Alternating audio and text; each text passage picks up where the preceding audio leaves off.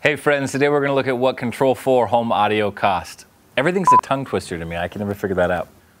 So a couple of housekeeping items just to make sure we're on the same page. Number one, Control4 does integrate with a number of third-party solutions like Sonos and Autonomic. There are some third-party audio switches and of course amplifiers that you can use. But for this video, we're going to look at products that are native to Control4 or manufactured by Control4 and what that costs. With Control4, first step, you have to choose between one of their controllers. They've got an EA1, an EA3, and an EA5. We're not going to get into the differences in this video, but for purposes of home audio, the EA1 has one stream of internet music like Pandora. The EA3 has 3 streams of internet music, and the EA5 has 5 streams of internet music. So if you want to listen to 5 different songs at the exact same moment in 5 different areas of the house, you'd go with an EA5. The EA1 retails for $500, the EA3 retails for $1,000, and the EA5 retails for $2,000. And just a helpful note, with the EA1, it doesn't have a traditional audio out like you might see from an audio source. You have to use something called an HDMI audio extractor. That's going to run you $50 to $100 to get the audio actually out of the EA1 and into your audio switch and amplifier. Now your EA3 and EA5 have traditional audio outputs, but if you want to utilize all 3 or all 5 streams, you'll still need an HDMI audio extractor for the EA3 and EA5 as well. Okay, next up, we're going to buy the actual audio equipment, and Control4 sort of has 2 different solutions for the home audio. The first is what they call a matrix amplifier. And with an audio system, just quick review, you've got an audio switch, and that's what switches the music from one room to the next. It allows you to play one song out to all rooms in the house or multiple songs to different areas of the house at the exact same time. It's the audio switch that's achieving that. And then of course you have amplifiers to power the speakers. Control4 has a sort of all-in-one solution called a matrix amplifier. They've got a 4-zone and an 8-zone matrix amplifier. So this is the audio switch and the amplification all in one piece of hardware. The 4-zone matrix amplifier retails for $11.95. The 8-zone matrix amplifier retails for $24.95. So that's it. If you're using the matrix amplifiers,